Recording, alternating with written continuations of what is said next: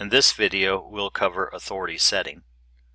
Authority setting basically determines what the users of the web URL can view. So the first thing is that you can set up a role, and once you set a role, multiple users can belong to that role. You can have up to 100 roles, and you can have up to 1,000 users. So the first role I'm going to add, I'm going to name it admin, and I'm going to say that the admin basically has all rights and abilities.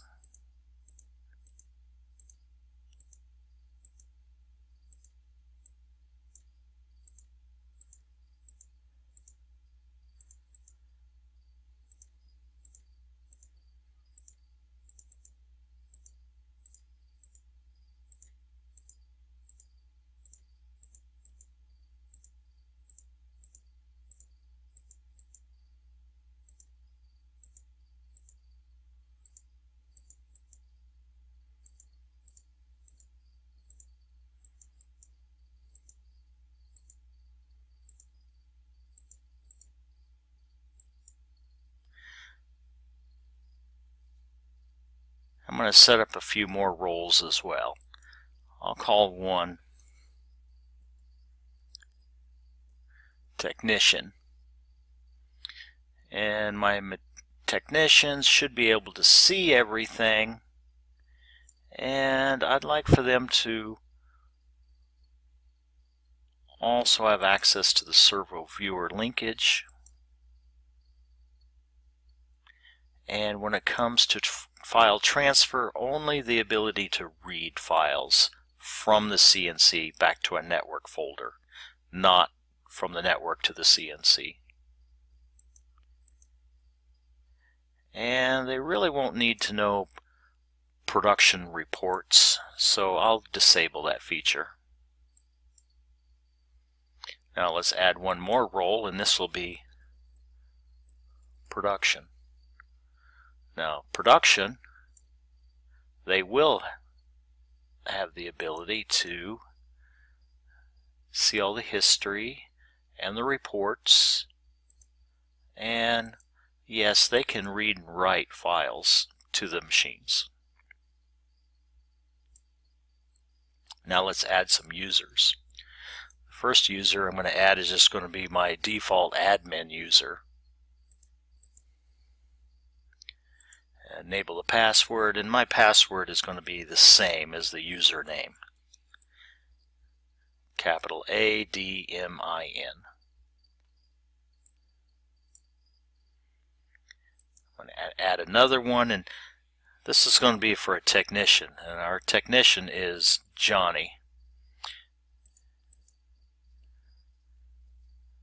And Johnny, to log in, he'll need a password, and I'll say that his password is also the same. It's going to be Johnny1.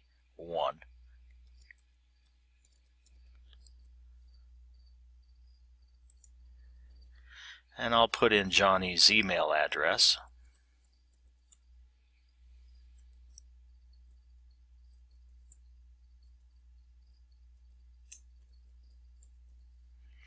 That's Johnny at spaceleysprockets.com.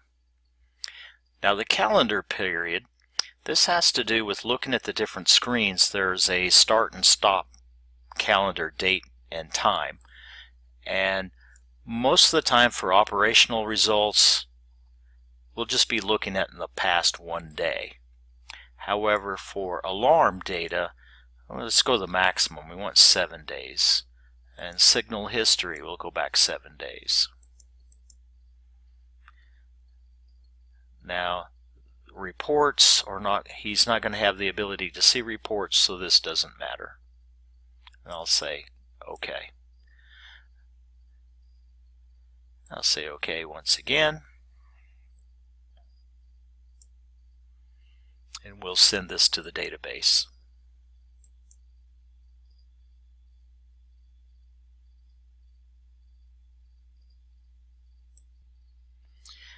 Now we've sent it. We'll close that. I'll log out, and now I'm going to sign in as Johnny.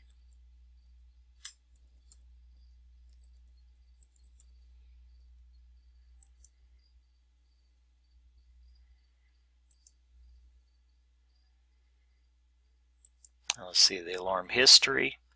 This is looking at a 7-day period. Now this is a moving 7-day window, but this is the maximum it will display at one time. And let's take a look at our file utility.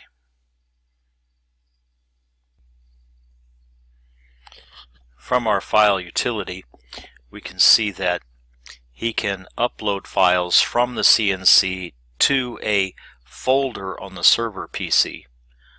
The files from the machine that he can upload are the CNC parameters, work offsets, macro variables, our operation history data, pitch error comp, and our tool offsets. We can also upload our part programs. And that basically covers the authority setting and roles.